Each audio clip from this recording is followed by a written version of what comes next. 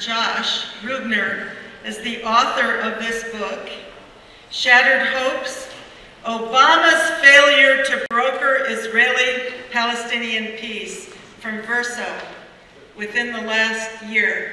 He is the policy director of the U.S. campaign to end the Israeli occupation, a national coalition of more than 400 organizations working to end U.S. support for Israel's illegal 47-year military occupation of the Palestinian West Bank, East Jerusalem, and Gaza Strip, and to change U.S. policy towards Israel and the Palestinians to support human rights, international law, and equality. Josh is a former analyst in Middle East affairs at the Congressional Research Service, a federal government agency providing members of Congress with policy analysis. And we're glad to welcome him here.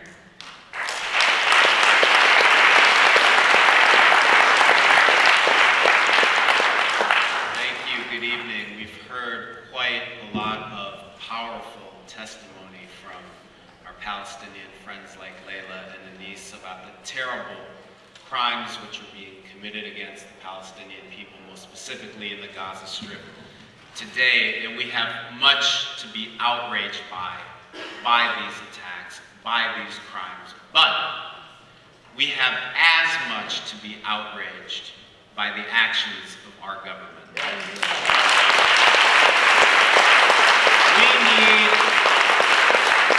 Let's be honest, we need to lay the blame where it belongs for the perpetuation of Israel's oppression of the Palestinian people, and that is at 1600 Pennsylvania Avenue and at Capitol Hill. Because it is inconceivable that Israel would be allowed to get away with what it gets away with without the nearly unconditional military, diplomatic, and political support that we provide to it. And as American taxpayers, and as American citizens, and as decent human beings, we must be outraged by this support. Now, what we've seen from the Obama administration and from Congress over the past more than a month of these massacres and war crimes has been not a break in U.S. policy, but a continuation of that policy. A continuation of a policy which has backed this brutal and illegal collective punishment in the form of a blockade on the Gaza Strip for now 8 years. It's a continuation of a policy which has provided nearly unlimited support for Israel's illegal military occupation of the Gaza Strip and the West Bank, including East Jerusalem, for 47 years, and it is a policy which has provided nearly unlimited support for Israel perpetuating and maintaining the rotten fruits of its ethnic cleansing of 1948 and the dispossession of the Palestinian people from their indigenous homes.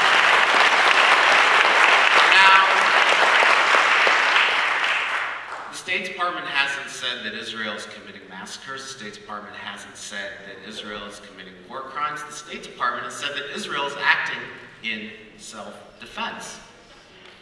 And when a journalist at a daily State Department briefing questioned whether Palestinians might actually also have the right of self-defense, this is what the State Department said, that it was, quote, offensive.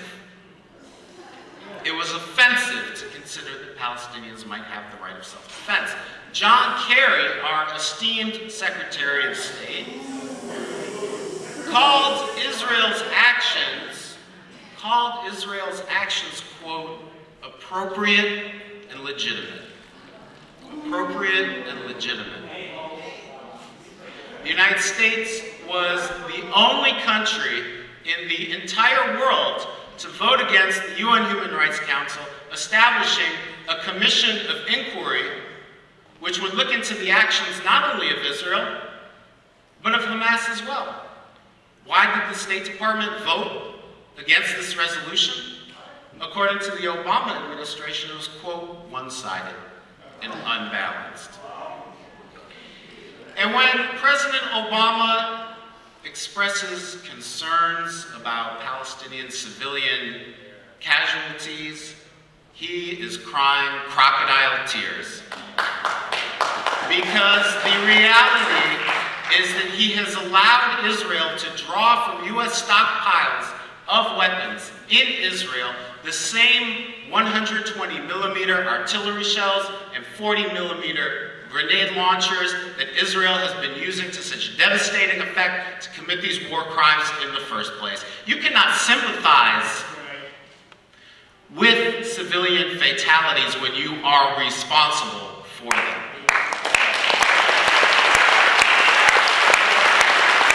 We have provided Israel with both the weapons to successfully defend themselves against these flimsy Palestinian rockets in the form of Iron Dome, which according to the Israeli military has a 90% success rate. Israelis face virtually no danger from these rockets. Yet, on the other hand, we provide Israel more than $3.1 billion in our taxpayer dollars every year to provide Israel, get this, since 2000, more than 800 million weapons and rounds of ammunition. The F-16 fighter jets, the Apache helicopter gunships, the Hellfire missiles, the Joint Direct Attack munitions, the naval gunboats, all of these are paid for by us, making us directly complicit in these crimes. But today something very interesting happened if you read the Wall Street Journal. Today something happened that actually hasn't happened since 1982. And that was the United States froze the delivery of a particular weapon system to Israel.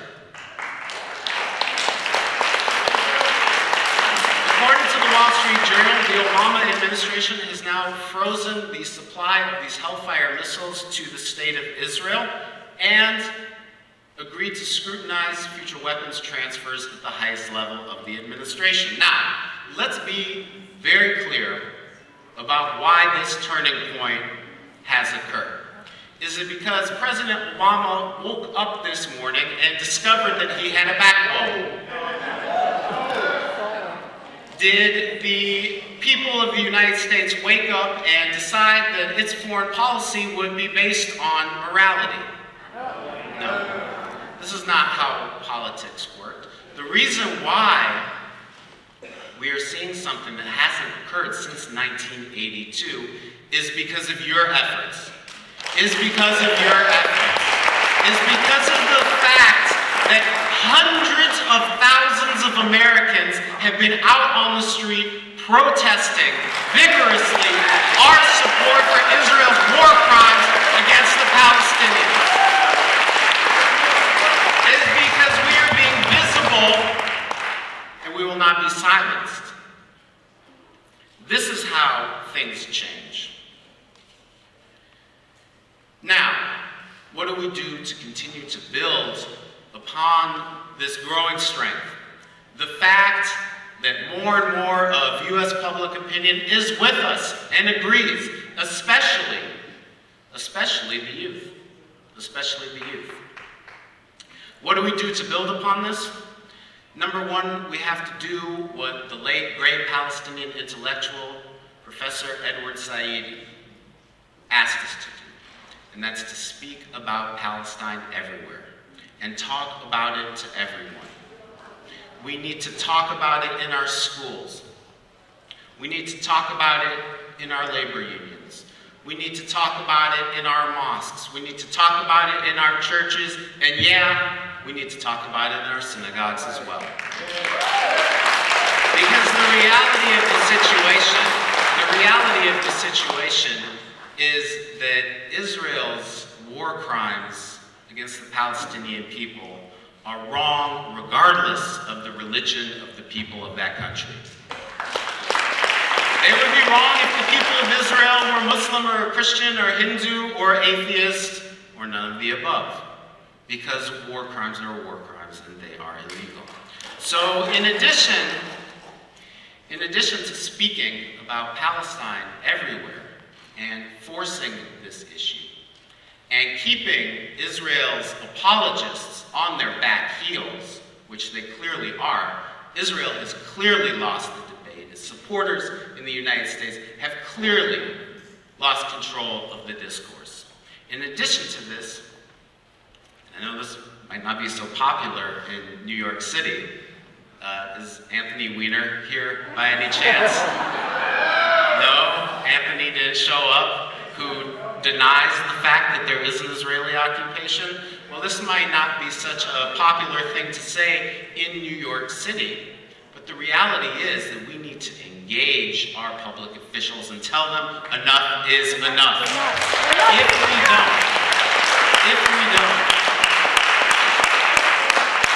If we shrug our shoulders, if we give up, if we say the Israel lobby is too strong and too powerful, then what's the dynamic that we've created? We've created a dynamic where the only people who our members of Congress are hearing from are people who are in the Israel lobby. And now some of you might consider the traditional forms of lobbying a little too tame for your likes. Let 1,000 flowers bloom. I think you all know how to step up the tactics and step up the tactics we need to do. Now, when we did this congressional briefing, which you just saw Layla speak at, I went into the hall. We actually had so many people attend that we actually ran 2 briefings in a row to accommodate everyone who wanted to hear about what was actually going on in Gaza. And in the break between, I went out in the hall, and who did I run into but Representative Eliot Engel of New York City. I don't think he'll be in the House tonight. And I said to him, Representative Engel, it is time to end military aid to Israel. And he looked at me kind of shocked. Like he didn't hear me correctly. He's like, did you say end aid to Israel? No, I support increasing aid to Israel. And I told him that he had the blood of hundreds of Palestinian children on his hands. And you know what he did? He just shrugged it off and got on the elevator. Another day of business in Congress. So we've got to work on our elected officials, and we've got our work cut out for us, that's for sure. But the other thing we need to do is we need to listen and respond to what Palestinians are asking us to do to help them lift the boot of oppression off of their necks. And that is to engage in campaigns of boycott, divestment, and sanctions. Because let me be very clear. Let me be very clear about something. Israel has to pay a price for what it's doing. It has to pay a price. Otherwise, there's no motivation on its part to change these brutal policies.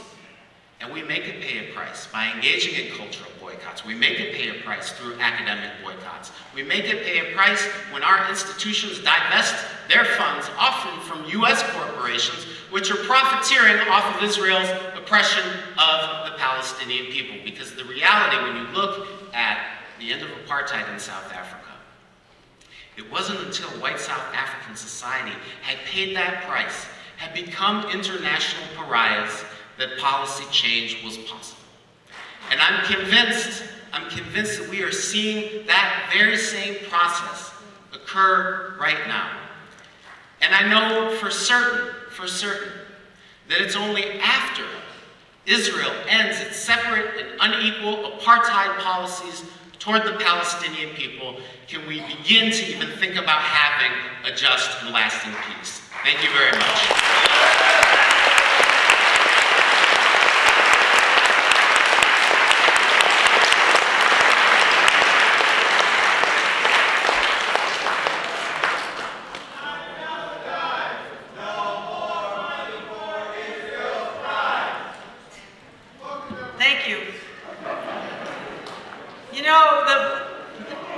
We all know, this is no surprise, the youth have to come into this fight. How important is that? But there's a big fight, there's a battle going on. to allow people to speak the truth about Israel right now. On August 2nd, the Evanston Public Library, that's in Illinois, canceled a scheduled reading by Ali Abu Nima from his book, The Struggle for Justice in Palestine. Stephen Salita, an accomplished and well-reviewed professor, was offered a teaching job at UC Illinois Champaign-Urbana. That offer was revoked without explanation, but with reports that the reason was tweets like, "When will the attack on Gaza end? What is left for Israel to prove? Who is left for Israel to kill?" This is the logic of genocide. Students for Justice in Palestine has been on the cutting edge of this battle. At Northeastern, SJP was banned for passing out faux eviction notices that exposed how Israel displaces Palestinian families from their homes with hardly any notice. At Barnard, the administration took down an SJP banner that said, "Stand with justice in Palestine." Here to talk about this battle from Students for Justice in Palestine and their work is Susie, Abdelghafar, and Monica Murillo from John Jay College right here in New York City.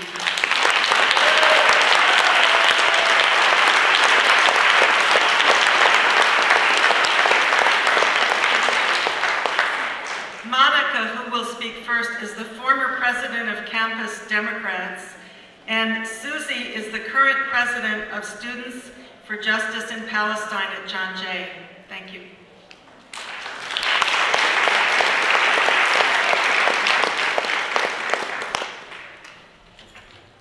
I have to say, I'm a little embarrassed that the Democrats were mentioned.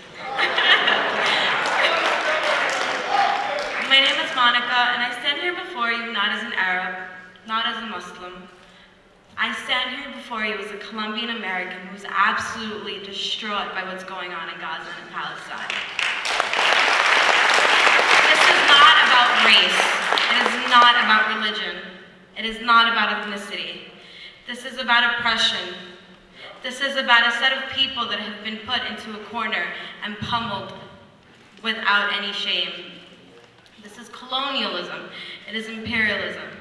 Latin America has been very, very open in stating that it is not okay. We have taken out ambassadors and consulates from Israel and placed them in Palestine where they really belong.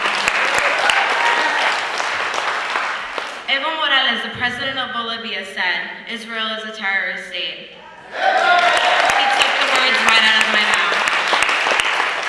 We're talking about war crimes, and our conformity as Americans is really disgusting, and it's a shame. Us as taxpayers, we need to hold those who have the power accountable. Josh Ruebner was talking about our elected officials, and me calling myself a Democrat is extremely embarrassing.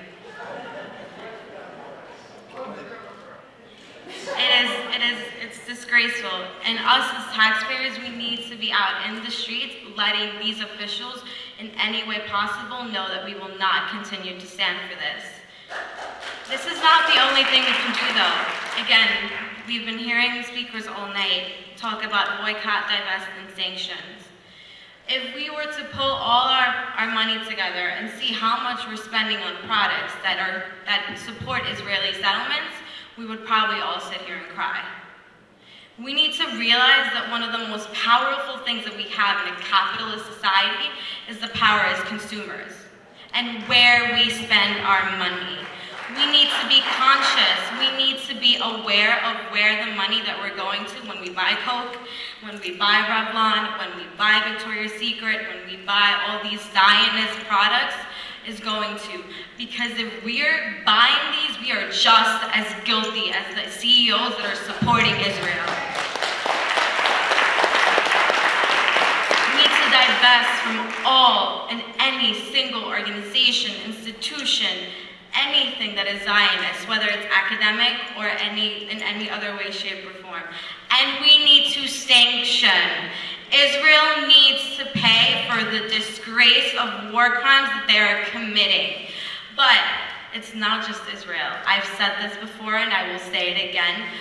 This country, our beloved, so human rights friendly, so all justice and equal America is probably even more at fault because Israel wouldn't survive without that $3.1 billion annual aid that we give them.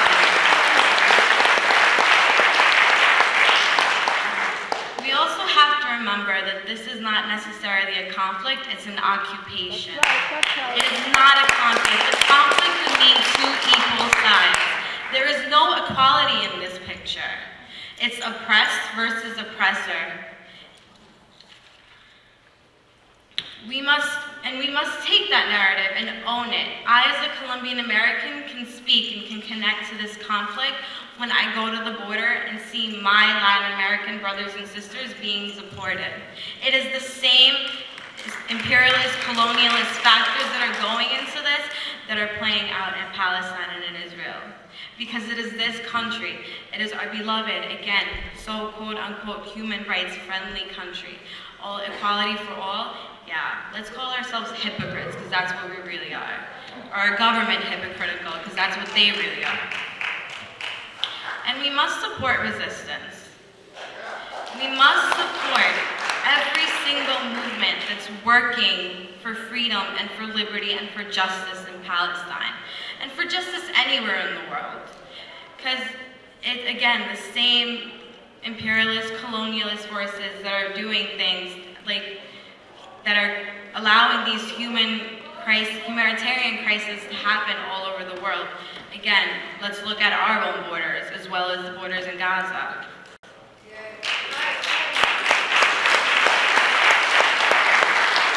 Even though we may disagree with some of the more radical, as you may call it, movements in the fight for justice for Palestine, that doesn't mean we should outright not support them.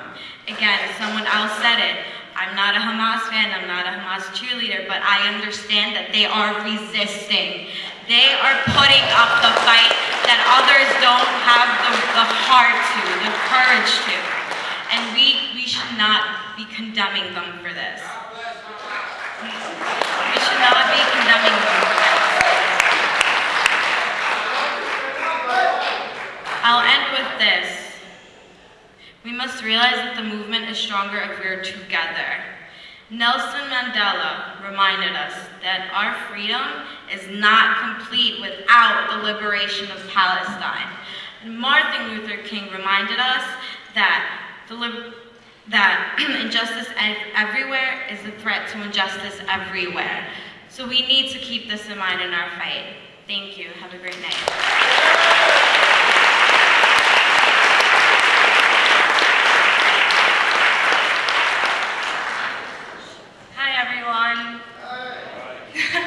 I hope you're all doing well tonight. I feel a bit awkward coming up here after Josh Ruebner and Fida and every other amazing speaker.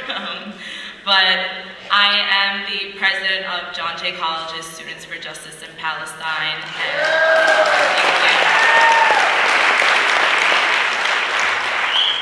So at last week's protest, I began my speech saying this.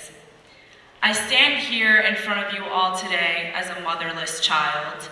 It has been 9 years since I have seen my mother's face, 9 years since I have smelled her scent, 9 years of carrying that burden, and 9 years of facing a society that has seen me as nothing more than a lost cause, such as Palestinians have to deal with. And the last time I saw her, I did not see her, but a still white body. And for 9 years, I have carried this traumatizing image in my head. If I, as a somewhat privileged, because we are all privileged sitting here, we all have a home to go to at the end of this event, we all have a bed to go to. So if I, as a privileged, born and bred Egyptian American, still carry this burden and still struggle with it, I can't even begin to imagine the baggage the Palestinian people are carrying. So today, although I am not a Palestinian by blood, I am Palestinian by heart. We are all Palestine.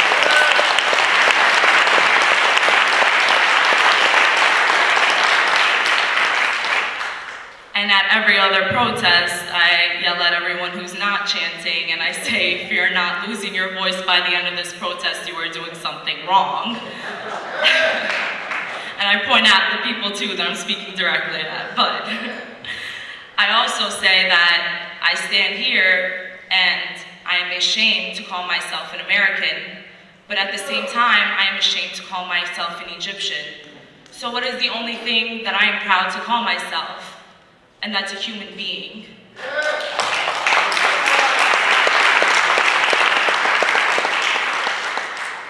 So being only a sophomore and being only 19 years old, I understood that it would be very difficult to take on the presidency role, especially when I've never been an executive before.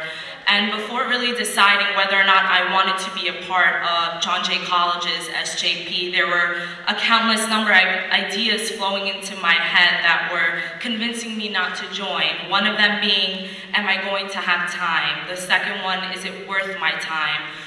Joining this is not going to save Palestine. And my ultimate favorite that I hear from every other younger person around me is, I won't be able to get a job if my face is on a Palestinian protest. So, what do we do when not just me, but a lot of younger people are thinking? Although I had a countless number of questions and ideas that were convincing me not to join and not to be the face of John Jay College's SJP, it only took one idea for me to realize that I needed to be president of John Jay's SJP, and it was this. Palestinians use each and every second to fight for their rights, so why shouldn't I? Palestinians can't waste any time because at any moment they can be bombed or shot, so why should I? And joining this will not bring back the thousands of Palestinians, of the dead Palestinians from the grave, but it will create awareness. And when people are aware, we boycott, we divest, and we sanction until Israel pays for its crimes.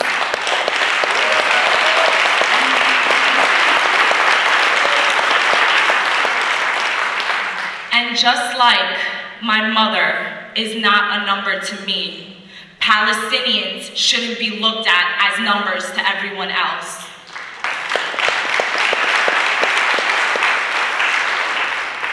The worst part of this all is, like Mona and Where Should the Birds Fly? We as younger people, including me, and I am totally guilty of this, we have grown numb to seeing a Palestinian child with no legs, a Palestinian mother holding her dead child in her hands screaming, why? It has become the norm, and we've completely normalized it as the youth, which is completely disappointing. But again, being an activist, if we felt every single pain for the people that we fight their rights for, we would just kill ourselves. So what do? Like Mona, the 10-year-old girl, we grow numb, and we look at these pictures and we stare at these videos and we don't feel anything. So what we do with John Jay's SJP, what we do nationally for for SJP is we make sure that it does not become the norm, that we fight every single day until Palestinians are liberated, until Palestinians can walk outside of their house without feeling danger, and until we can hear the laughter.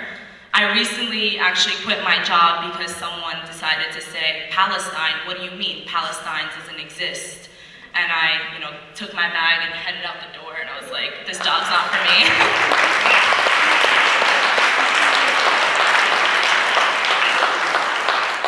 But one of our biggest challenges as a student organization is connecting the Palestinian struggles to our own personal struggles, because let's face it, a large group of people will not fight for a cause unless it has something to do with them.